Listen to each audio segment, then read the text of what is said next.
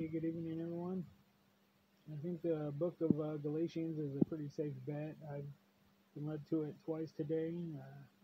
Could be the Holy Spirit's leading me there, so maybe it's a little section, little piece of scripture, maybe a little nugget that somebody needs to hear today. So I'll start from there and see where it goes.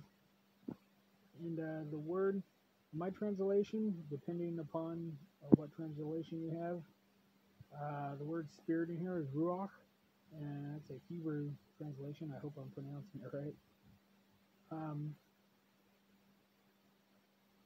But let him, okay, Galatians chapter 6, verses 6 through 10, and like I said, the verse may be a little different depending upon your translation. But let him who is taught in the word share all good things with him who teaches. Do not be deceived. God is not mocked, for whatever a man sows, that he will also reap.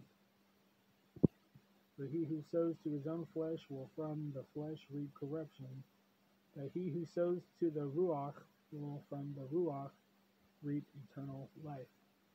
So basically that's saying whatever you do in your lifetime to your body, whether it's good or bad, you're going to reap it.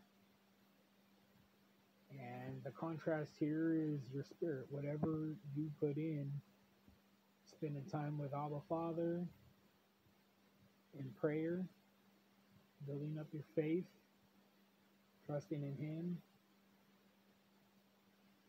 daily praying, reading the Word, not only getting the Word in your mind, but getting it in your heart. What you also reap in your spirit, what you sow in your spirit, you're going to reap in your spirit. And so moving on, basically the end goal for reaping in your spirit is to reap eternal life and not eternal punishment. Let us not be weary in doing good. I'm thinking maybe that's the part that somebody needs to hear right now. And, whoever is listening to this, don't be weary. Keep pressing on. Keep running. Keep running that race. For we will reap in due season if we do not give up. So then, as we have opportunity, let us do what is good toward all men, and especially toward those who are of the household of faith. The household of faith.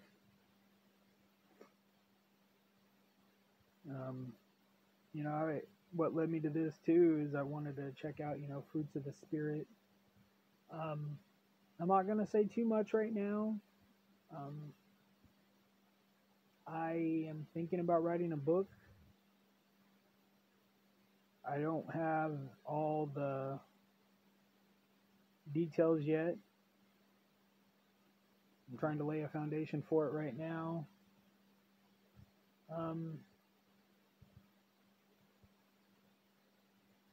I want to say it could be geared toward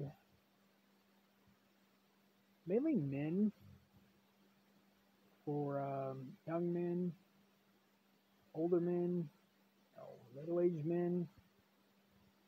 The audience I'm kind of focusing it around is middle-aged men. But that's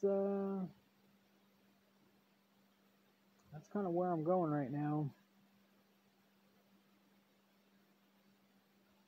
Like I said, I don't have all the details worked out yet, but a lot of things have been on my mind, and I need your prayers. Definitely, I need your prayers for direction, for patience,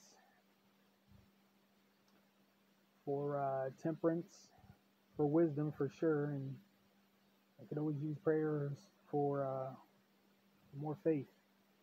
So keep me in your prayers, guys. All right.